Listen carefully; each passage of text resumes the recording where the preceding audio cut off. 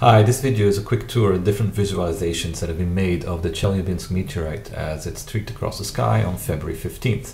So first I have the Czech trajectory, then I also have a NASA trajectory, and then I have 4 trajectories by the Colombian team, including a best fit trajectory, a minimum trajectory, a medium trajectory, and a maximal trajectory. As you can see, they all land somewhere beyond Mias and beyond Lake Chebarko, where a piece of the meteorite was found.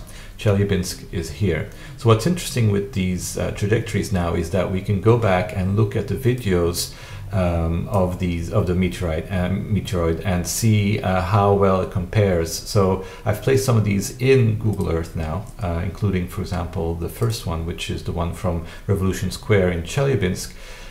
This one doesn't actually have any view of the trajectories, but if you exit the photo, you can visually check that the shadows do indeed match with the meteorite as it traveled across the sky. The second one is in Privokzalnaya Square.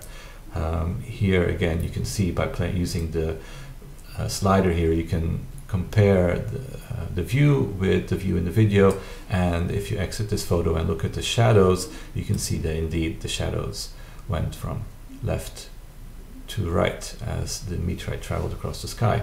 A third one is interesting it's the marketplace in Korkino. Here the meteorite streaked almost exactly across above the zenith, and here you can see again, this is the marketplace, and you can see that line there. It matches quite closely with the different trajectories.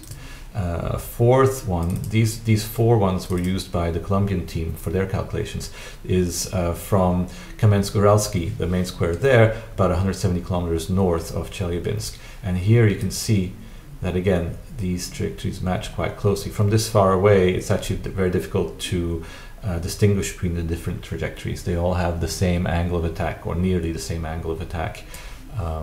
They do differ a little bit in that their azimuth or their direction changes over time. So you can see that, for example, if you look down the line, you can see that they have slightly different angles.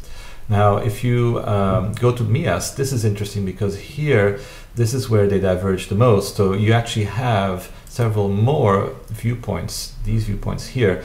And because of that, as you can imagine, there's a big divergence in the different trajectories. So if you click on this one, for example, and travel into a view from near a plant in Mias, as you can see here, if we turn this on, from this perspective, you actually get to see that the trajectory seems to have changed. So there's an initial trajectory, then a huge explosion, and then a change in the trajectory to something that is a slightly more steep angle going towards Earth. So if you compare this to the different calculated trajectories, you could say that some of them seem to be more accurate for the first half and others seem to be more accurate for the second half. Although it's difficult to precisely position these videos, so it's difficult to exactly say or have any kind of real input as to which of these is more accurate. Another one, a road near Mias, is kind of interesting because this one was very accurately placed. As you can see from the background, it actually fits quite nicely. And here, if you look at these two, the trajectories in that line, it again fits quite nicely with some of the calculated trajectories.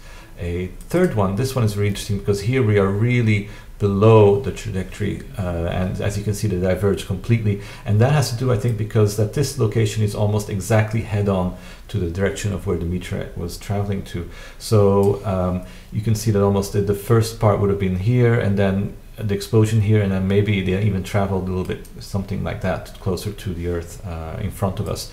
So as you can see, the trajectories completely converge here, and I think that's going to be an interesting picture to see which of these is most accurate as more of these videos show up. And then another one, also interesting, this one was also almost exactly underneath the path, and here you can see this the trajectory, the meteorite was falling like this, so that it fits quite accurately with the trajectories as they were calculated. Finally, the final one is this view of the house. This house is right there in Google Earth. If you fly out of it, you can see it. And here again, you can see that this vertical line fits quite closely with the view from there. If you exit, you can see that it's precisely this house, including with the different white roofs and so on. So that's a quick view of the different trajectories as seen from different locations near Chelyabinsk. Hope you liked it.